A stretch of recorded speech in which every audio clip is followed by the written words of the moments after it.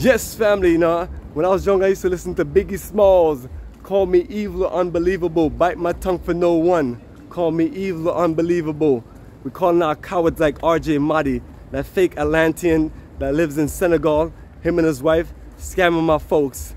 You know what I mean? You think y'all think that's all sweet until I run up on y'all with my crew. You know what I mean? We're coming for all you cowards. All you cowards who want to play games, want to take advantage of my business and my people and take advantage of them. I'm coming for y'all. RJ Mahdi, you and your fake Africa for Africans. Copying what we have right here as Africa for the Africans. You know what I mean? Your little bootleg slogan, your little cute little light-skinned little midget boy. I'm coming for you. I'm gonna shut your punk ass down. You know what I mean?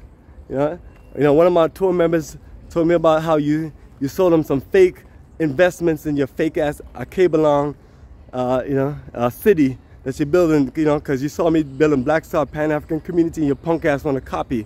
But the only difference is, family, we actually have land in Black Star Pan-African community, 15 and 60 acres. We actually took you there. We got people living there, people building energy there. So I'm telling people, hey, don't invest in these people unless they show you something tangible. And I'm talking about that, that little cute little light-skinned midget RJ Mahdi in Senegal who think he's about business and about black power. You mess with the wrong person, but I sat down there and did an interview with you in April 2021, and then you used that against me. While we there doing that interview, you're licking your chops and seeing all of my investors and my business people, and you know I'm not trying to do anything in Senegal, so I guess you figure you just route them your way. You know what I mean? And I already sent you a family of 5 people that you disrespect, and I put them in a raggedy ass apartment and things like that. I'm talking about you, fool, RJ Mahdi.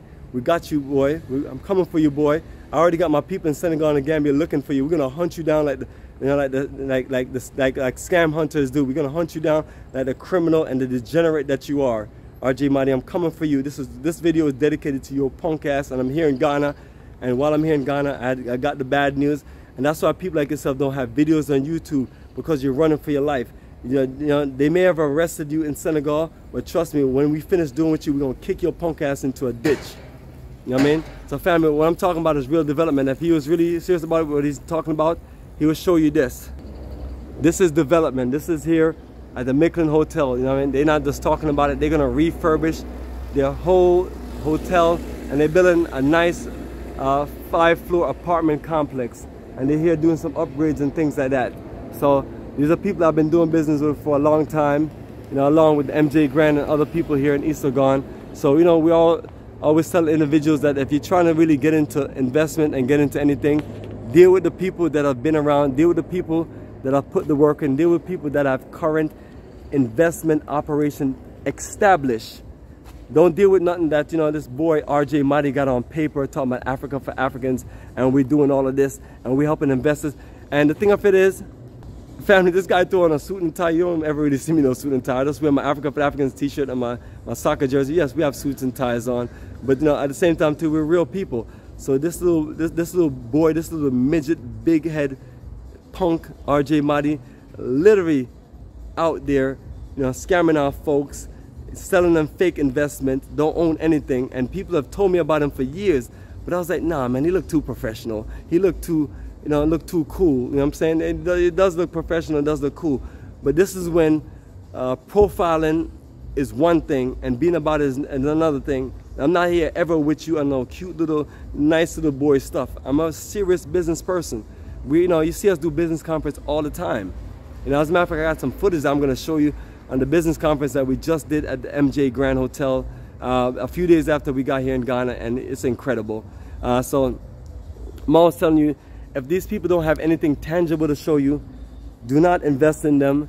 Do not take their little jokes and things like that. That's why we specialize in Africa tourism, so you can come to the country, you can see what's going on, and you can just literally, process what we're talking about. Because if not, then people will just run games on you.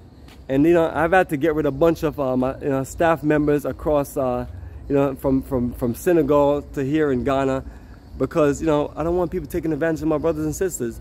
We are all here trying to just enjoy Africa. We're all here with hopes and dreams of being investors and things like that. And last, we needed some of our own people from the African diaspora, from the Americas, to do these things to us. You know, like I'm always telling people that, you know, even when we were building our Black Star Pan-African Energy, I've had to fire attorneys, consultants, and people like that, because some of our people don't have our best interests, you know. And I'm one person that, you know, I would never put myself in a situation where I would just literally just take people money and we're not about serious investment. You know, it's you know, we came too far in this business. You know, so if you pay for something from me, everyone has ever paid for a tour from me, you got a tour. You got bus, hotels, food, tour sites, tour guides, people to help you. And if you pay for a land investment, you got your paperwork and you have access to building your, you know, building your home and building your investment. So for me personally, that's tangible. Now what RJ Mahdi is doing is not tangible. You know, RJ Mahdi is a fraud and he's a sick person. And I'm telling you, RJ Mahdi, you little punk, you better watch out, because I'm coming for you, homie. I'm coming for you. I'm gonna steamroll on you like an 18-wheeler. You know? You're gonna regret you ever robbed and shake down my tour members. You know what I'm saying? You know, my good brother called me from Tennessee and is like, yo man, you know, this guy is playing games with me. I was like, you know, okay. I was like, yo family, I got you, I'm on it.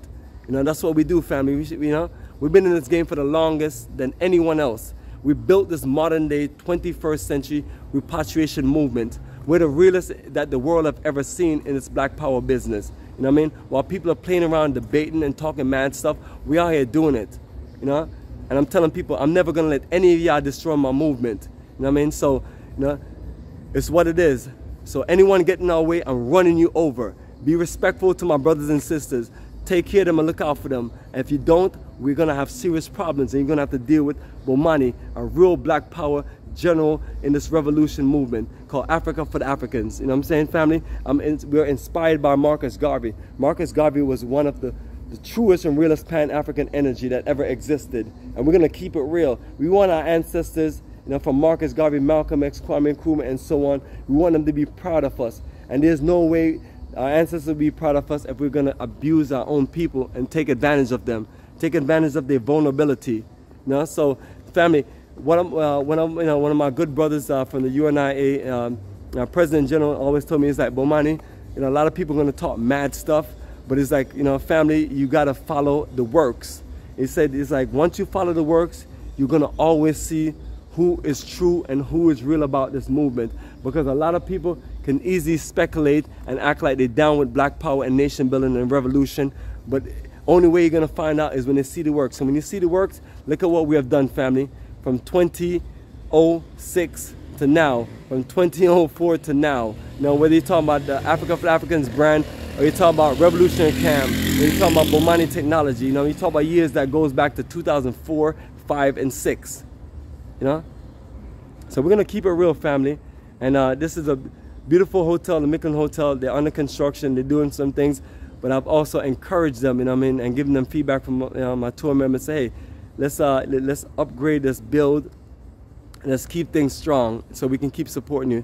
So we're in East Legon, and this is Micklin Hotel. The last hotel that we was at was MJ Grand. So these are the two hotels that we do business with, whether from our tours to also our extended stay. And much love to both of my brothers.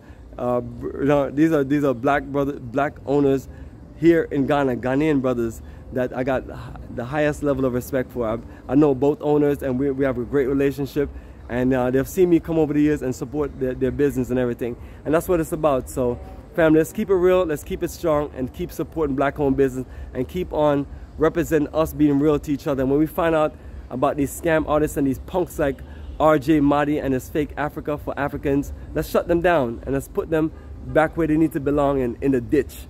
So family, the journey continues.